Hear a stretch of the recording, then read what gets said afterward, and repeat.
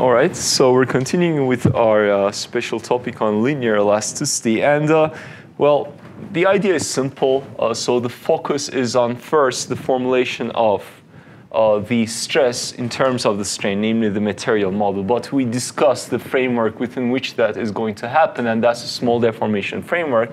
And in that framework, we have only a single measure of strain, which is defined through the displacement gradient tensor del u over del x, which x is this. For the purposes of the gradient, really doesn't matter. It's referential or spatial one. If you like, take it to be the referential one for let me say,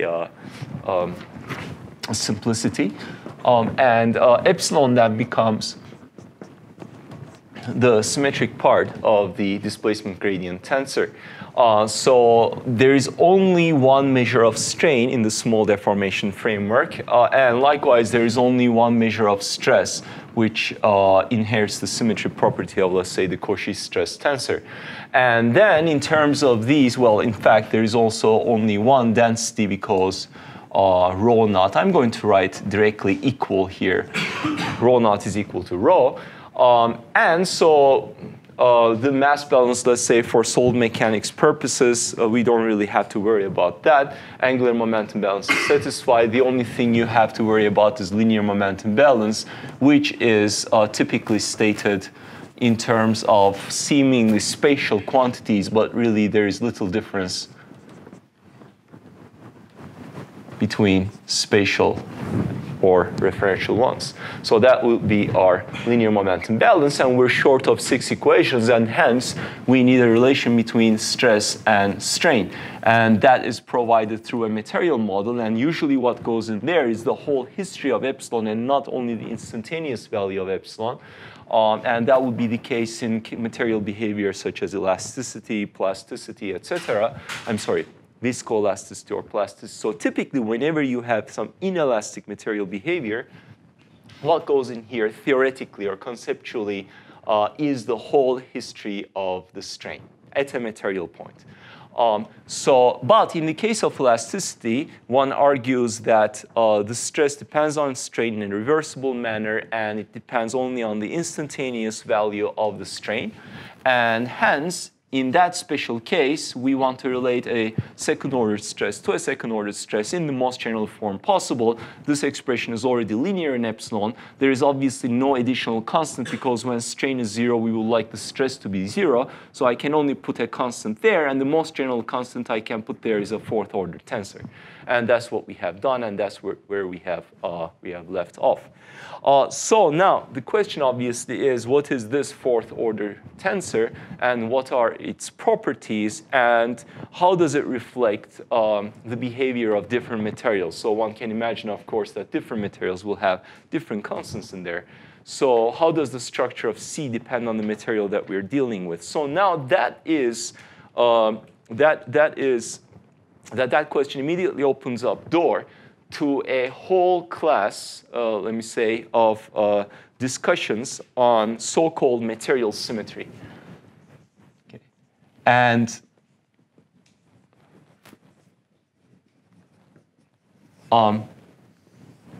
following earlier remarks on the extent of depth I go into in such application topics, and even in the first part of the course on the fundamentals, so this is something that deserves a lengthy discussion on its own, similar to, let's say, observer transformation. A rigorous discussion on material symmetry is really, really something that is useful in terms of understanding also the implications of material symmetry.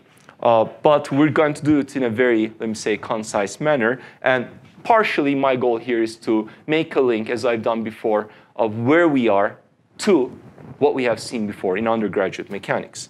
So where we are presently is that we have a second-order stress in terms of components linked to another second-order stress in component notation through a fourth-order tensor, and that, therefore, obviously has 4 indices now. And so now there are here, in general, right, I runs from 1 to 3, J runs from 1 to 3, etc. So there are seemingly 9 components.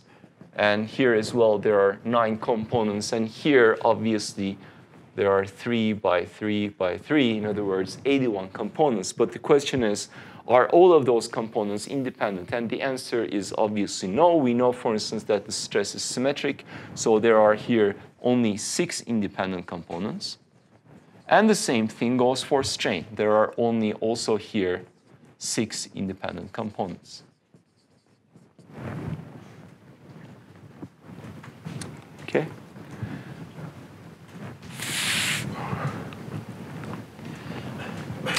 From which it immediately follows that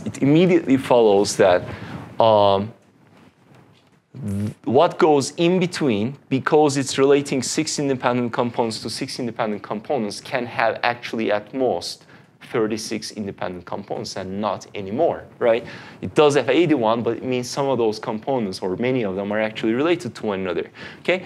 Another way to see that is, of course, and I'm going to make that argument once again, is that, right, so there's symmetry with respect to, so here there seem to be 9 and there seem to be 9. 9 is linked to another 9, right? But when I switch K and L, the result shouldn't change, which also means sort of that when I switch these KLN, the result shouldn't change. And likewise, when I switch that one, the result shouldn't change. So among these 9, okay, I'm just for the purpose of discussion, there's actually 6 and 6 there, so 6, 6 would give you 36.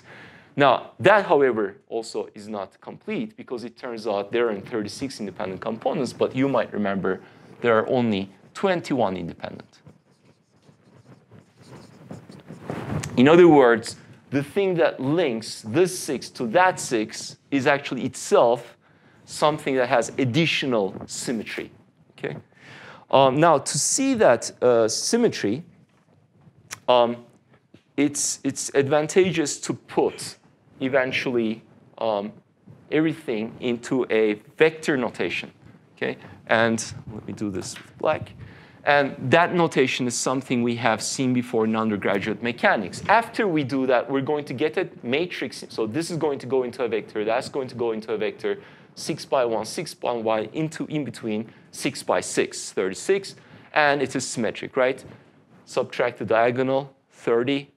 From 36, subtracted 6 diagonal, 30 divided by 2, upper lower triangular symmetric. So that would give you 15 independent on one side, plus the diagonal gives you precisely 21. Now, the fact that there are 21 independent doesn't mean that all of those 21 are really independent. This is the maximum possible 21 independent components.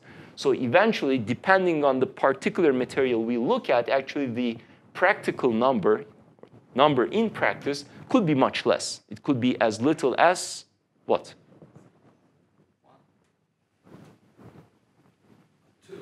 2. It could be as little as 2, okay? So let me make a note here, and that's what we're discussing, so we're going to talk about this. So the number of independent constants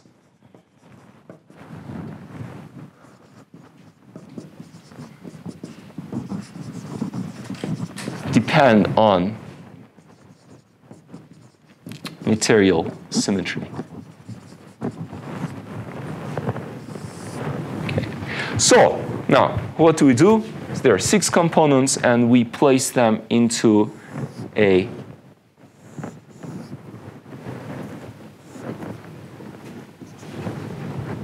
vector. So sigma 1, 1, sigma 2, 2, sigma 3, 3, 2, 3, 1, 3, and 1, 2, that would be the usual way to go.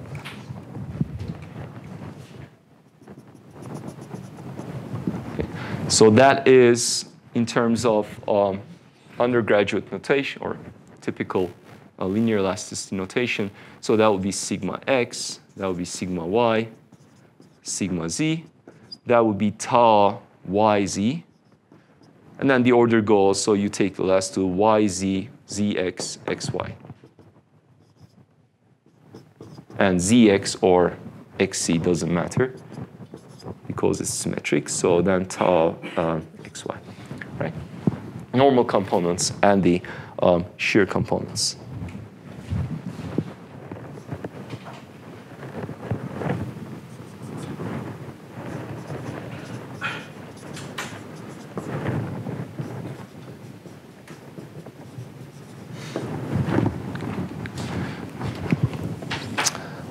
So similarly, we would take the strain and put that also in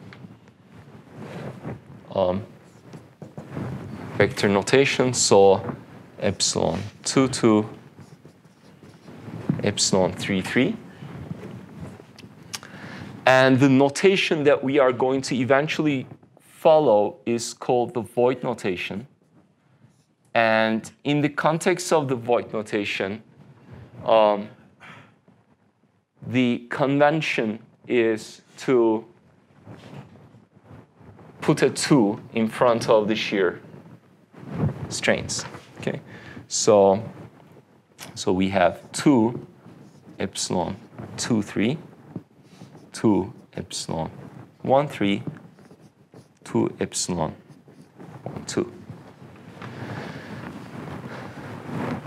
Okay, and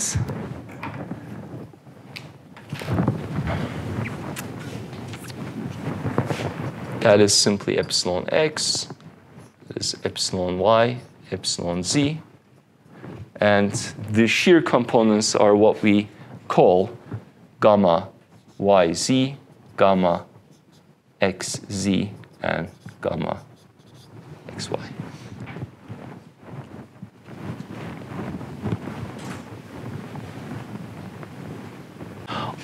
So now, there's a certain convention. The components of the stress go directly into a vector, whereas the components of the strain are slightly modified. The shear parts in particular are multiplied by 2. Now, once you do that, so of course, every component here, so this is the form that we presently are interested in. Okay, that's what the theory says. So now this is, in some sense, for practical purposes, right? And now I will write that equals a matrix times this, right? The components of the matrix come from this relation. You know that sigma 1, 3 is equal to a combination of the strain components. Sigma 2, 3, combination of the strain components. It's implicit in here. And once you do tests to determine what these constants are, you know them, and so you can put them into the matrix, right? And as you do that, whenever you see, let's say, sigma 1, 1 is equal to something multiplying epsilon 1, 3, okay, in your convention, there's a 2, so the constant should take care of that extra factor of 2, right? If you have 5 times epsilon 1, 2, the constant that would go in there would be 2.5 because the factor of 2 is already in there, right? So you have to sort of do a simple map between the tensorial form in terms of components and this matrix form, okay? So what I'm trying to say is, once you pick this convention, the structure, the components of this matrix that relates strain to stress, or alternatively, stress to strain, is something you just carefully determine yourself, okay? So I have 2 matrices here, and clearly they are the inverses of each other.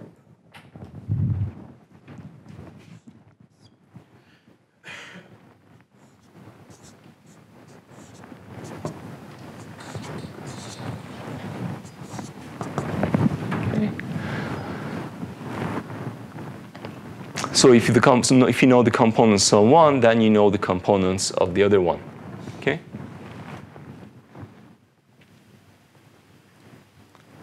And this one, it's perhaps at first sight more straightforward because here I have a relation between stress and strain. Here as well, I have a relation between stress and strain. So the components of this matrix, which is going to be 6 by 6, should obviously be representable by the components of that. It's going to be in terms of combinations of components of this tensor, okay? So in here, you will see at each entry combinations of, let's say, C1, 1, 1, 1, plus something times, let's say, C2, 2, 2, 2, etc., right? They go in here. So I'm going to give you one example, not this time, but next time, within the next special lecture, you will see one particular structure, okay? So let's recall, this, of course, is something you have seen before. Here, S is called the compliance tensor. Okay. Or the compliance matrix. And C is the stiffness. Let's do it this way, stiffness.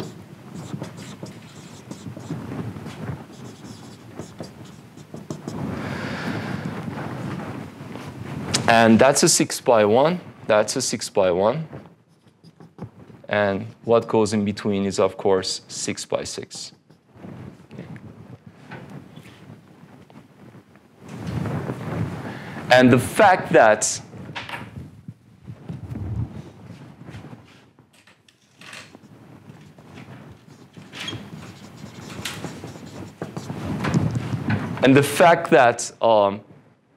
I've already told you, the fact that it has 21 independent components is equivalent to saying that actually this matrix is symmetric, because 6 by 6, if it's symmetric, it would have 21 independent components. So that's what it means. Now, we don't see immediately by looking at that form, right, whether S or let's say C is symmetric or not, right? One could very carefully do some mechanical experiments, right? Give a certain amount of stress, there's a certain amount of strain, or give a certain amount of strain, you get a certain amount of stress. You can do a combination of experiments and say that, oh, these experiments should, let me say, the results should coincide in this manner, and in that fashion, let me say a mechanical fashion, mechanical in the sense that you prescribe strain or stress and you measure the other one. From those set of experiments, you could carefully argue perhaps that this thing, which in general has 36 independent components, should actually have only 21. In other words, it should be symmetric. But it's not very straightforward to see that. A better way to see that is to argue energetically, based on the energy that is stored when you mechanically, right, deform a material. And that's what I'm going to comment on shortly, right? And from the energetic point of view, the symmetry of these matrices will come out immediately. Okay, so that's where we are. So we have the general tensorial form, component notation, practical formulation in terms of vectors. And now I have a matrix in there, compliance or stiffness one. It's sufficient to know one. I can get the other one by inverting the first one, right? And now the question is, what are the components of those matrices, right? So, and how do I determine them? So before I do that, let me comment on two things. The first one, why do we have this 2 there, right?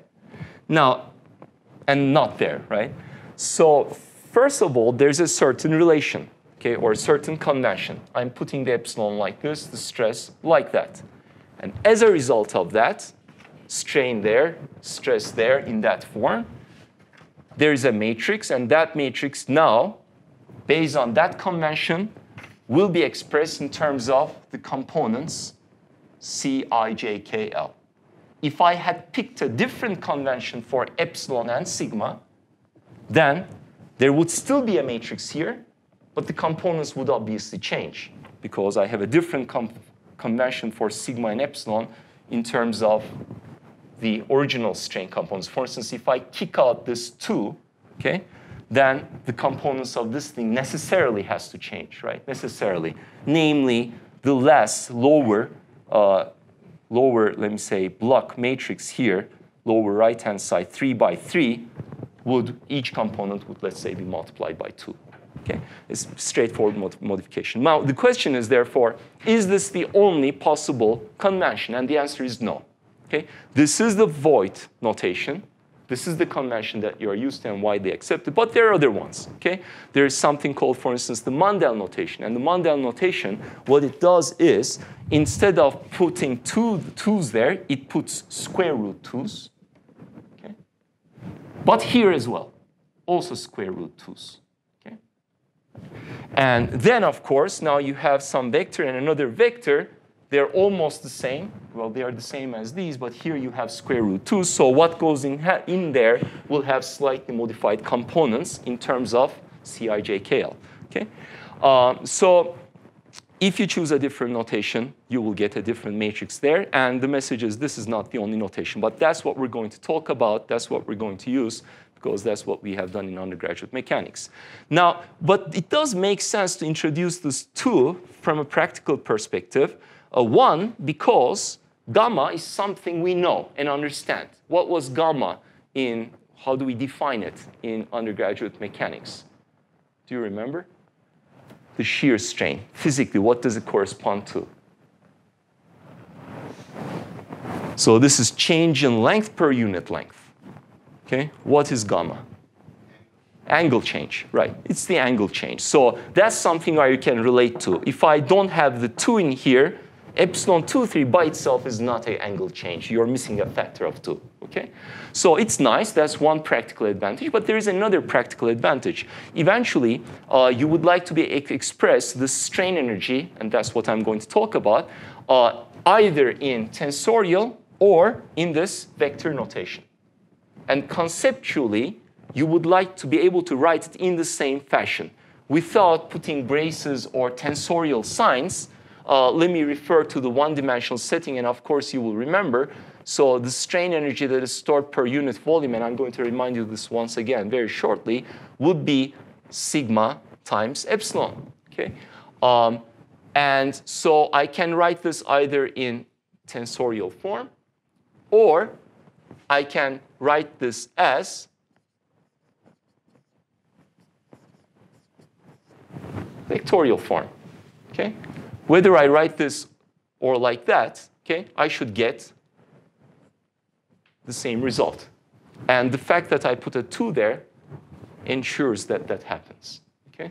For instance, if I had not done so, okay, then it might not hold. Okay? So there are some practical details there that we are not going to further comment on. But this is a notation that is obviously not arbitrarily chosen. And for that matter, any notation is not arbitrarily chosen. It should have certain desirable features. OK, so now let us talk about the structure, specific structure of those matrices. And I'm going to do that in the context of a series of increasingly complex material symmetry.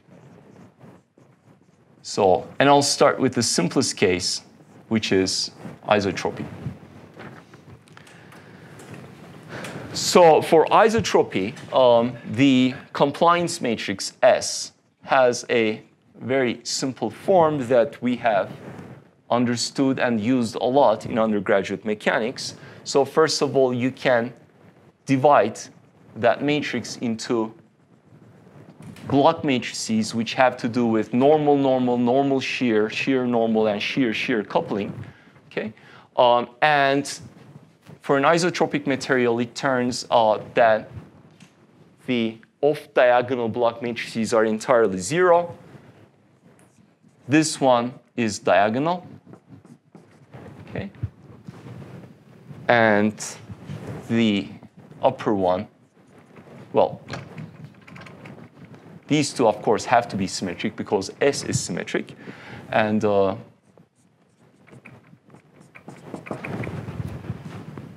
I'm writing only the upper triangular part. Okay?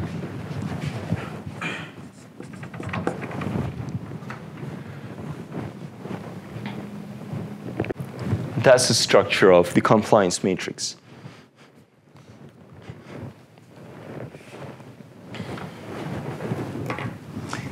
And when you were a student, you probably did not memorize that per se, but instead what you thought of was the generalized Hooke's law, which would prompt you to think, right? S multiplies the stress and gives you the strain.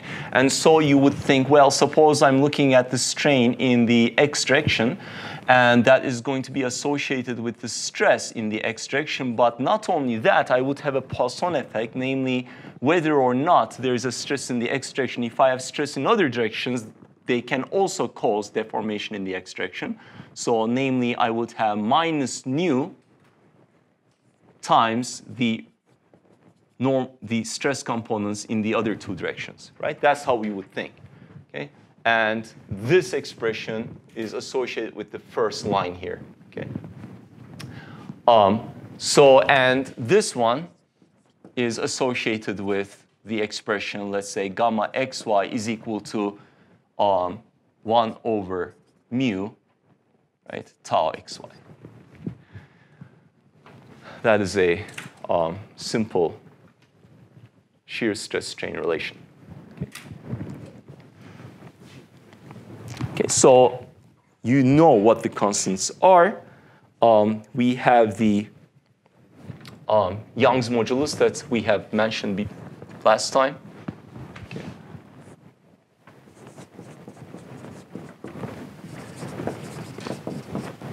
It is greater than 0. Now we have another constant there, the Poisson ratio.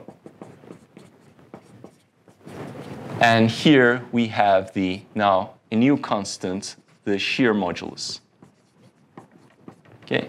The shear modulus is also greater than 0.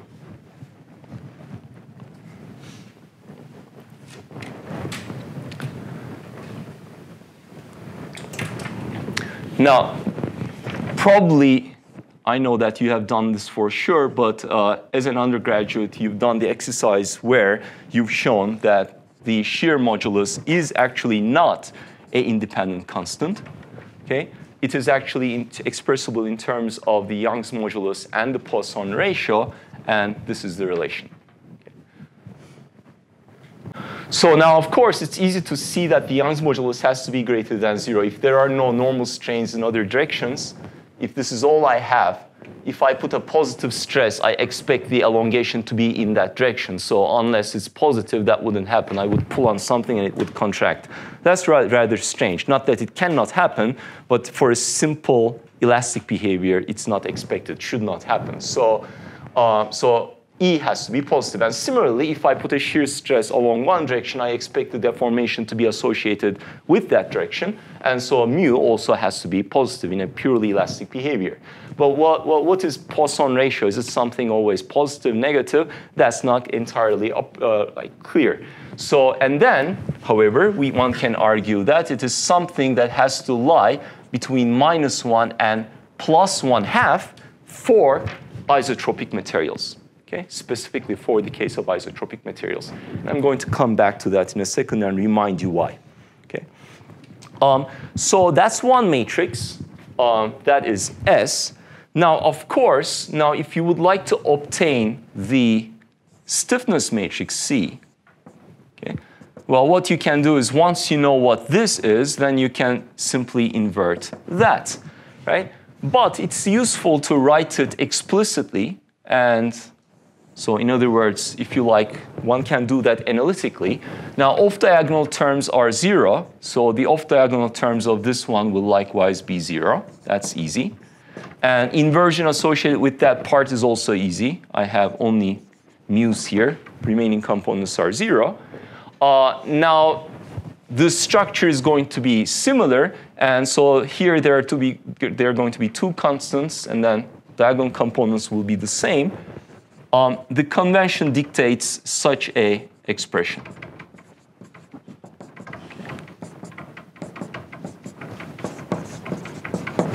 Okay. Where now what you see here, the diagonal components in the normal coupling part, 2 mu plus a new constant lambda. But this lambda, right? So if I look here, I see two independent constants. E, if you like, and nu. Mu is not independent, okay? Or you can look here and you see mu and lambda, okay? Now, but suppose you do know what E and nu are. If you know what E and nu are, mu comes from that. And likewise, therefore, lambda should be able to we should be able to express lambda likewise in terms of E and nu. And indeed, that is the case. Lambda is equal to, let me write that with a different color.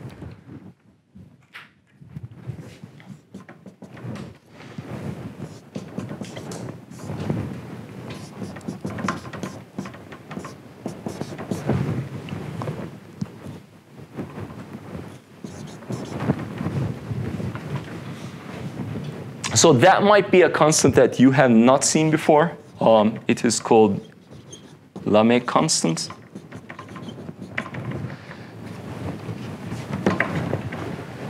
And you should realize that because the Poisson ratio can be between -1/2 and +1/2, this is always something that is greater than 0. This is always something greater than 0. But this here can be negative, and therefore Lamé constant can actually be negative. Okay? But what's important here is that I can express it in terms of the remaining constants.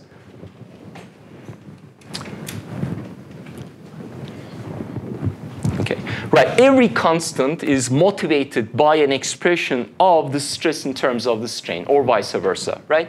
So these constants are naturally appearing because I want to relate strain in terms of stress. And there is a mechanical thinking behind that process.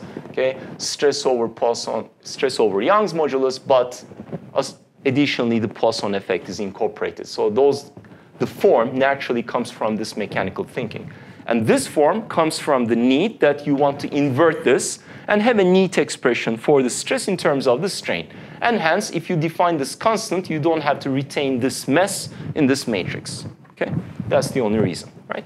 And similarly, there are other constants that are motivated by slightly different expressions. We are going to see at least one more, namely the bulk modulus.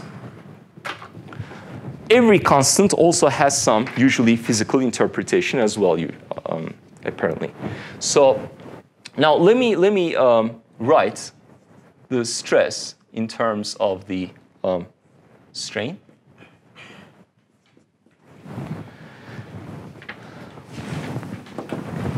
So to show you that one more constant that I talked about.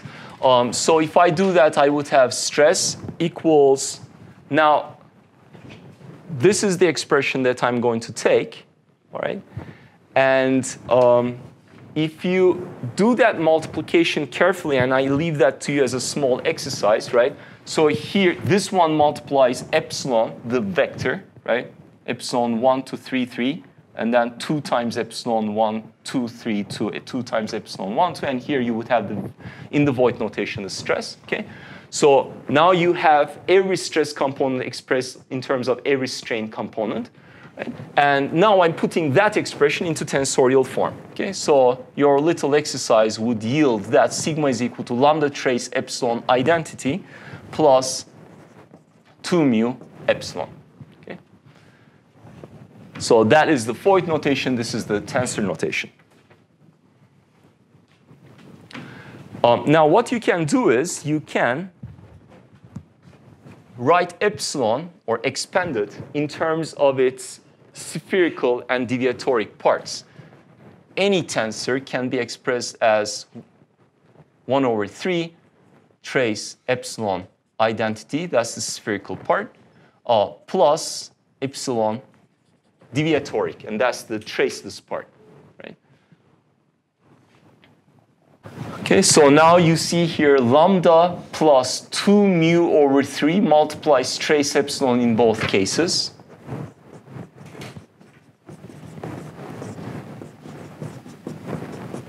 And what remains is the deviatoric part.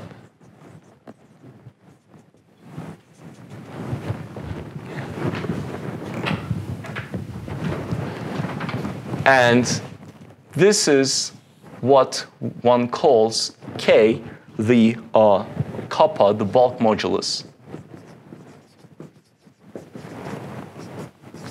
And that is something that is greater than 0.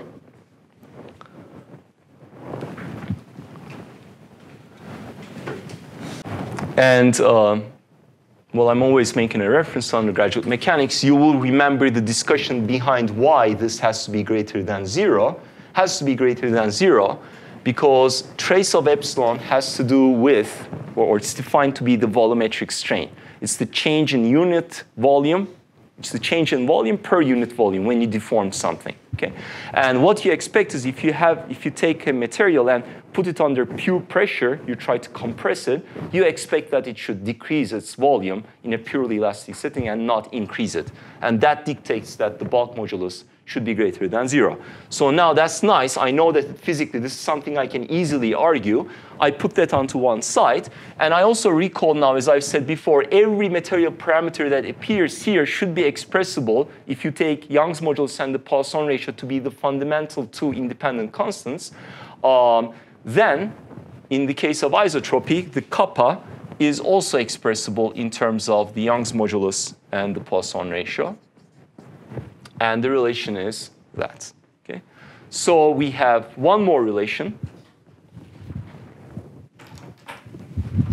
an alternative relation for stress versus strain, and it's this one. Okay? So the need for kappa, well, it's twofold. One, it has a physical interpretation, but if you like to express it in terms of the deviatoric strain, then the need for kappa naturally appears. All right. So now I've already told you that in isotropy, implicitly I've told you, and you remember from undergraduate mechanics again, that in isotropy there are only two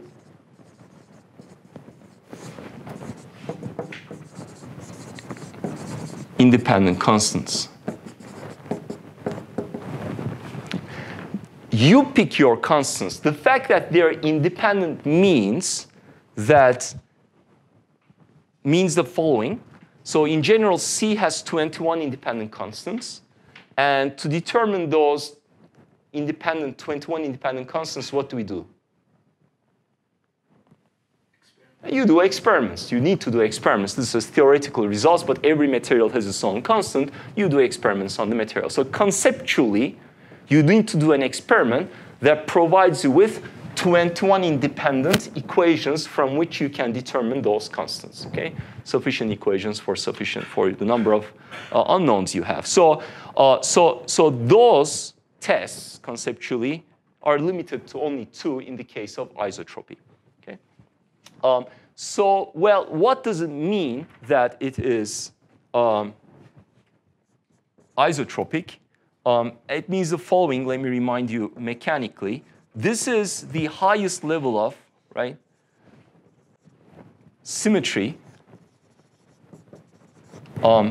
because 2 is the lowest number you can have. Okay, there isn't a material that has a single independent constant. Okay, 2 is the lowest. Okay, and then I'm going to discuss a few more with increasing numbers of independent constants. So with respect to that, I'm referring to isotropy being the highest level of symmetry. And practically, this is something we discussed probably as in an undergraduate course again, in a two-dimensional example.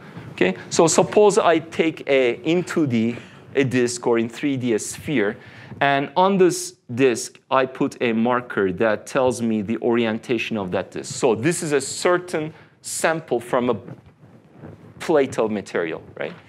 And I'm going to take different orientations actually of the disk. So that is one. Let me take a slightly misoriented one. And let me take a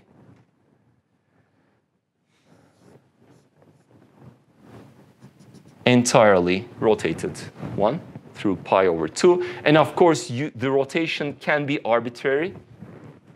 Any rotation through between 0 and 2 pi, that's admissible. And the exercise is you take a certain amount of load and you pull on that disk through the two sides. Right? So that's your load. And you apply that load, let's say, right, between those 2 points. And then you also monitor the change in the distance between those 2 points. And you call that delta. Okay? So the load is always the same, but the displacement between the elongation is possibly slightly different. So let me call this case 1 delta 1. The elongation here is delta 2. The elongation there is delta 3. So the isotropy means that no matter how much you rotate this disk, the orientation you measure is always the same, right? So isotropy is in some sense, therefore, orientation independence. And that's actually, I'll highlight this word orientation slightly because that's what precisely symmetry implies. It implies something about the orientation dependence of the material. Isotropy has none. It has no preferential orientation. Okay? And in 3D, you could take a sphere and do the same exercise by arbitrary rotations. In 3D, again, you should always measure the same displacement through the same, for the same load. And that's how you would characterize actually isotropy, right? So there's a trick here. If I give you a material and that's a black box for you, you don't know what the material is. You could first try to see whether it's symmetric, or whether it's isotropic by doing such tests, but that would probably be cumbersome. Perhaps what you would like to do is instead directly go for a set of tests that would deliver you the whole 21 components of the stiffness matrix. And then you would have a look at the structure of those matrices. You would look at the numbers, okay?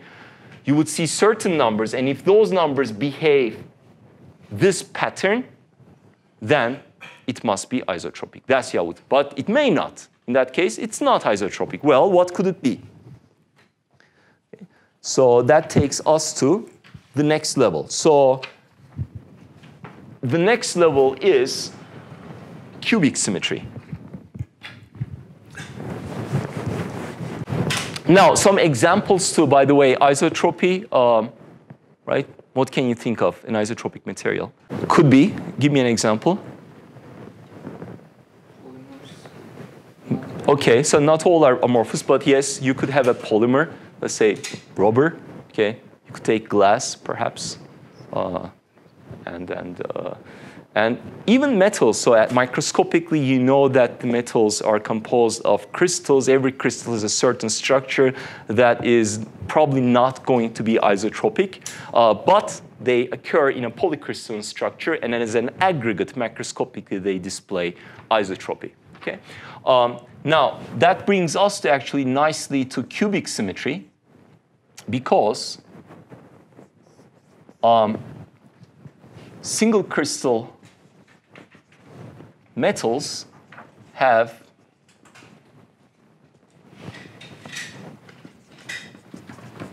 can have different crystal structures, of course, but I'm going to list 3 ones that are associated with so-called cubic symmetry. So in each case, the repeating structure of the crystal structure, the fundamental unit cell is a cube.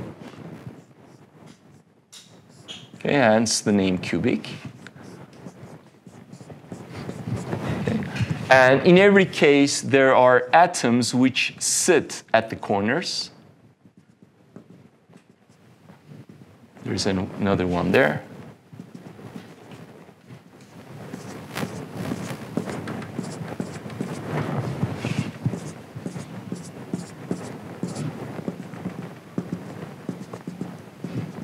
Okay.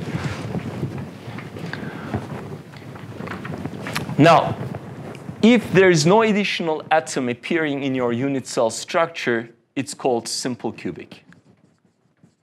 And this appears to be a very rare one. One example that I have extracted is polonium. Okay, but it does happen. Okay, that's the message here. Not that I have some special interest in polonium. It's just it exists. Okay.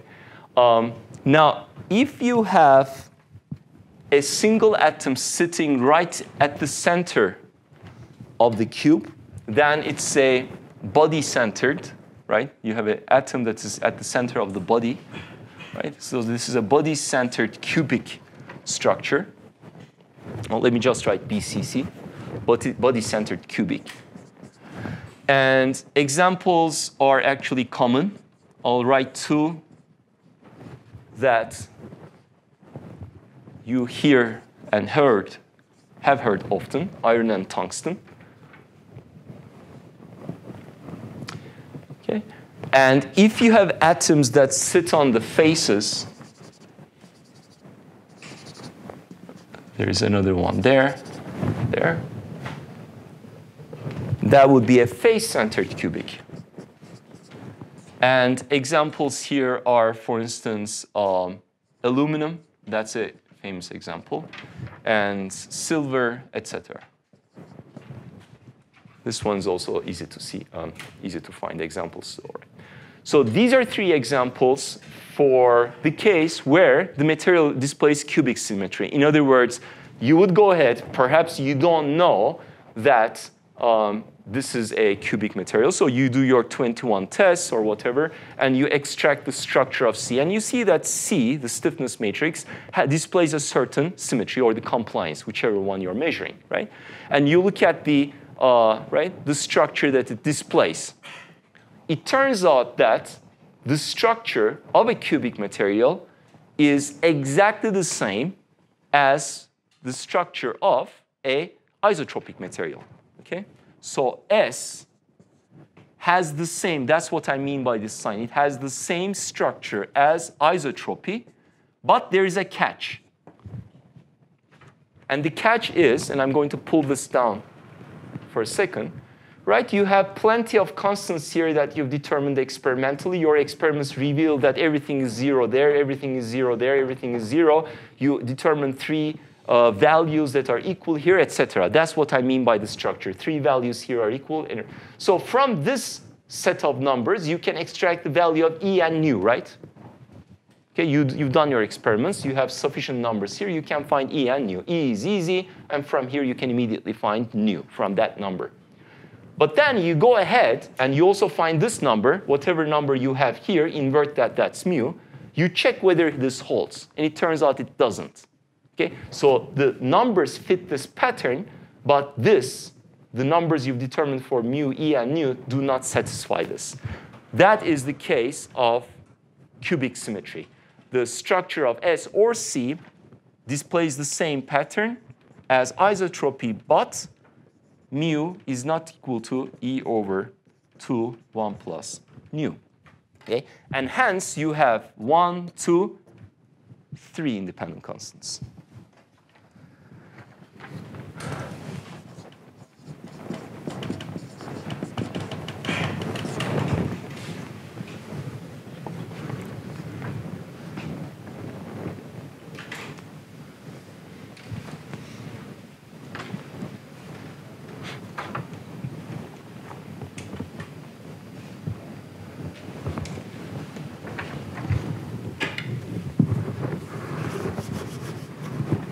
Okay, so 2 is isotropy, 3 is cubic symmetry, and then we're going to go to the next one, which is 9.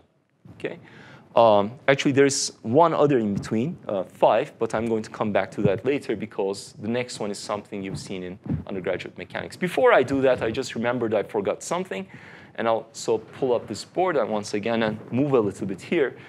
So let's just recall. That's something we discussed in undergraduate mechanics, but let's just recall this restriction, right? So why does nu have to be between -1 and +1/2? Well, suppose nu is at a value of 0, which means you pull on a material and it doesn't contract or expand, right? So it's insensitive in the other direction to a deformation in one direction, right? Something like, let's say, cork is almost like that. So it's 0, and suppose now I try to decrease a little bit. You can decrease it towards -1. If you hit -1, this will be infinite, which means that the slightest deformation will cause or require infinite stress, right? Because mu times gamma is equal to tau, right? And that doesn't make sense, and hence you say, well, nu cannot be equal to -1, in fact, okay? So if it's -1, it means no matter how much stress you apply a finite amount physically, you cannot deform the material. Okay? It's infinitely rigid with respect to shear deformation. So it can be really -1. This constant is then meaningless, but physically it means no matter how much shear stress you put, it doesn't deform. Okay? So that's the lower bound. Now we move over here, and we were at a value of nu equals 0, and now you keep increasing towards 1/2. And if you hit 1/2, this becomes infinite. So that's your upper bound, which means that you have a material, you try to compress it, and if kappa is going to infinity, it means no matter how much pressure you apply, you cannot change its volume. Okay? So I cannot recall a material that has nu equals -1 precisely. It can get very, very close to it, perhaps. But this one, in practice, is easily satisfied by materials such as most polymers. Okay? So they are almost incompressible. In practice, not perfectly, but nu can be, let's say, 0.4995, whatever. Okay? All right, so having mentioned that, and having mentioned cubic materials, okay, let us go to the next level, which is orthotropy. Okay? Again, I throw in a remark.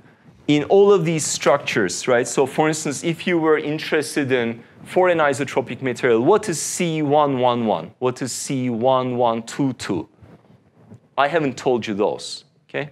So you don't know the components of the fourth order tensor. You know the components of the matrices that link stress to strain in the Voigt notation, right? So, so next time I'm going to give you one example where you see that relation at least once, okay? So let's go to orthotropy.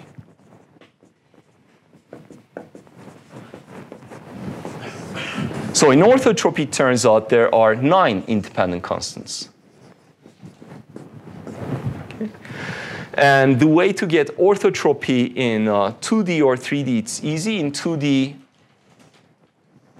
in composite mechanics, materials, you typically have plies. Each ply is made up of some compliant material. That forms the matrix, let's say something like epoxy, some polymeric material. It's easily, you can easily shape it. It's resistant to, let's say, fracture, etc. But it's a weak material, so what you'd like to do is you'd like to reinforce it with a fiber, and that could be a glass or Kevlar or maybe even a metal type fiber. So glass, carbon, or let's say Kevlar, 3 different types of materials. So that's your stiff fiber. And that gives you the strengthening.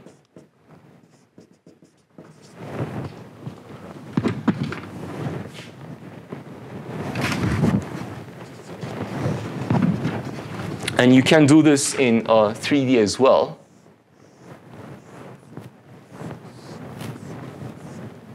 Okay.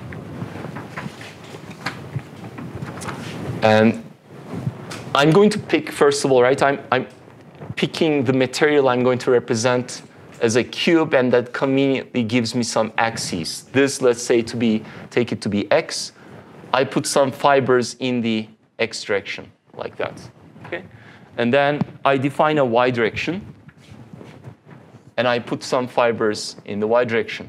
Okay, let's say this is glass, this is Kevlar, and then I'm going to put carbon as well. Okay, stick them in that direction along the y direction. And then I could look into the z direction and throw in fibers in that direction, stick them along the z direction. Right? So that would be a nice orthotropic material in 3D. I'm assuming I'm putting different fibers in each direction so that we see the full anisotropy appearing.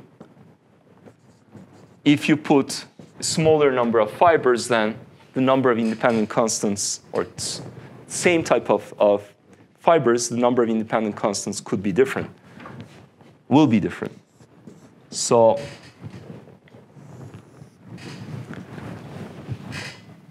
assuming that is the case, now we would obtain a structure that, again, there is always block matrices that represent interaction between normal and shear components of stress and strain. Normal, normal, shear, shear, etc. So you do your experiments on that block of material, and your experiments reveal this pattern, right? Now, what you have to realize is anisotropic materials, meaning anything that's not isotropic, has a preferential direction, okay? Only isotropy has no preferential direction. You can rotate in any way you like. And you can do an experiment. The constants you determine will always be the same because there is no direction preference. Anisotropy, by definition, has a direction preference. And hence, when I do my experiments, and I'm indicating this to be x, y, and z, and I get a matrix, okay? This is only for the case when my axes aligned with these material fiber directions, let's say. If I had picked some strangely oriented axis direction, and I did my test, let's say I pull in the x direction, measure the strain in that x direction, but that x direction doesn't align with any of these fiber directions, then the structure of this matrix will change. Off-diagonal components will not be zero, etc. Right? So it's important to realize that when you have anisotropy, your axis with respect to which you are writing this matrix is important. Okay? This one is for such an orientation. Okay? So it's 1 over Ex, 1 over Ey, 1 over Ez, 1 over mu Yz, 1 over mu Cx, Xy.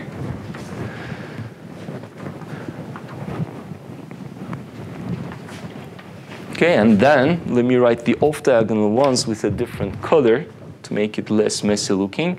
So minus nu Yx over Ey.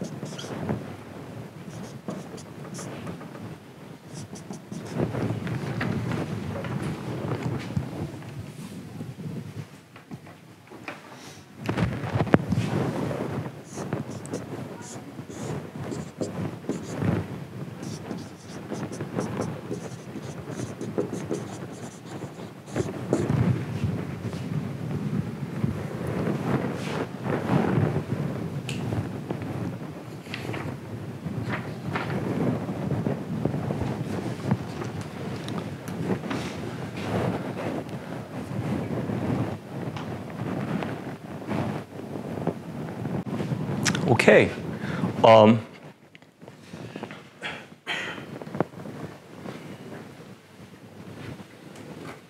So how many independent constants do we have? 9. Why? Well, you start counting. You see, first of all, shear and Young's moduli. 1, 2, 3, right? 4, 5, 6. And these I already know. The E's, I mean. 7, 8, 9, right? Well, what does nu Yx mean? It's associated with the length change along Y when you impose something along X or vice versa. And this is the other way around, right? So now, is nu xy equal to nu yx? No, because what we have to have is symmetry in this. This has to be equal to that. And Ey is not necessarily equal to Ex. And therefore, the Poisson effect in complementary directions, in two directions you pick, it's not the same. That's what it means. You pull along X, you have a certain, let's say, contraction along Y. Okay? Then you pull along Y, you have a certain contraction along X. They're not the same. That's what it means for the Poisson ratio not to be equal. Okay? But if you know this one, and if you know the Young's moduli, then you can find the other one due to symmetry. So overall, you have 9 independent constants. Okay? And I've put in the remark regarding the special choice of the axes there.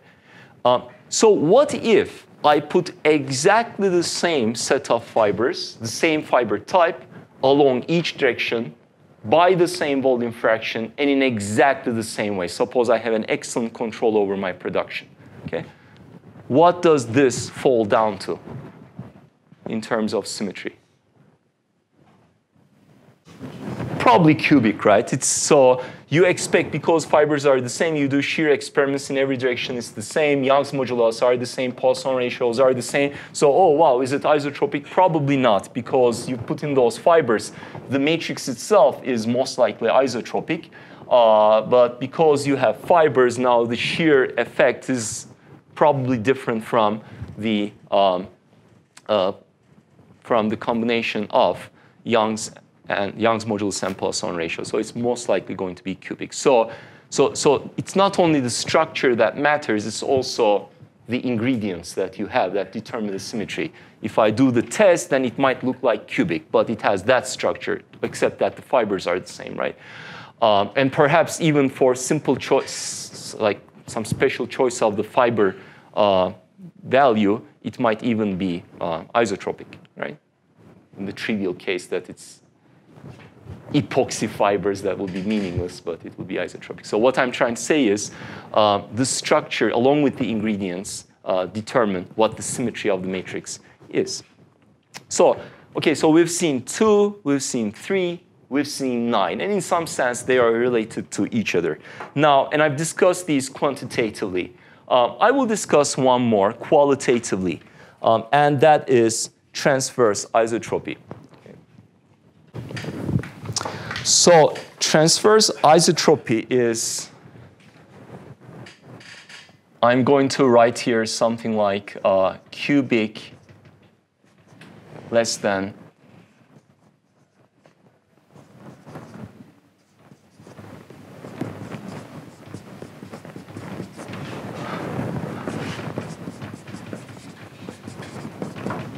orthotropy, in the sense that this has 9 independent constants, this has 3, and let's write isotropy as well. It has 2,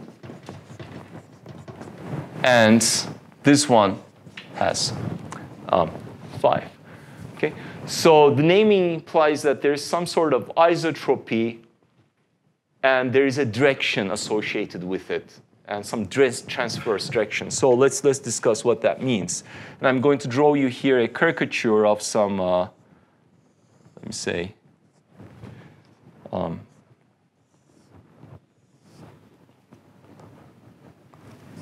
don't know, some part from your body. Okay, and suppose I have, I have no idea whether this is the actual structure, but I just made up. Suppose there's some piece of muscle there that is going to, right, help you move your bones with respect to one another by contracting and relaxing. So that's your muscle. Now, when you look at the structure of the muscle in an idealized, right, you can imagine this. If you do eat meat, you can imagine the structure of the muscle. You can imagine the fibers running down along its length. So that helps, right, reinforce this thing along one direction of load carrying versus the other direction. So if I idealize this as being a cylinder, okay, and there are fibers that run along its length, okay, and so that there's a preferred direction, I see that, and I expect that it will not be isotropic. And then what I'm going to do is I'm going to have, or look at this thing from the top, okay? And then, so we have these muscle filaments.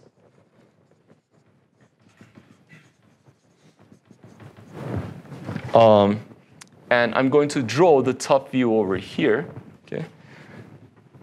And the structure of these filaments doesn't have some perfect structure. It's what I'm going to call random. Okay? There is probably some physiological range of, let me say, volume fraction, size of the fibers, etc. But if you take any 2 samples, the cross-section is going to be highly different across samples. And so there is some random in-plane fiber distribution.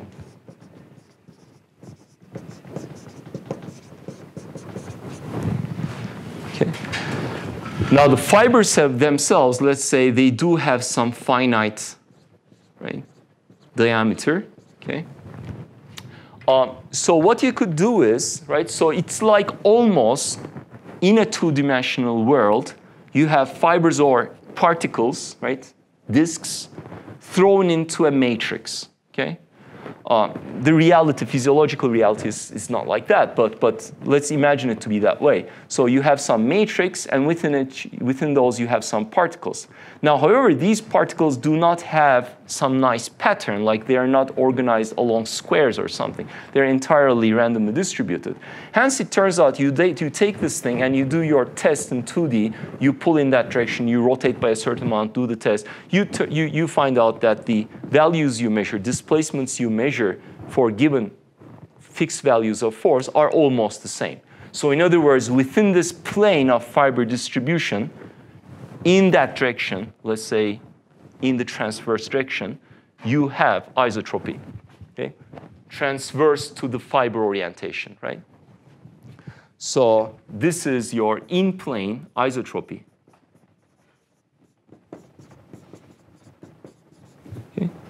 Now, however, the amount of extension you get for a given value of force along that direction is going to be probably much more than the amount of extension you get for the same force along that direction, because the filaments act very effectively along that way to restrict or strengthen the material, whereas here they don't have as much effect because the fibers are not connected to one another. In between, there's a weaker material that can easily deform, right?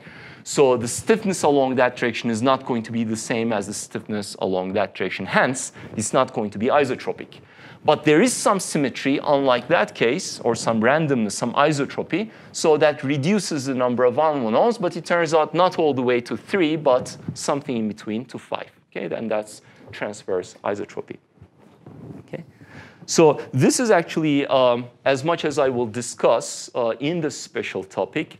Now, of course, material symmetry and its incorporation into relation between stress and strain, elastic or inelastic, okay, goes beyond the small deformation and hence, as I said, beyond the elastic regime.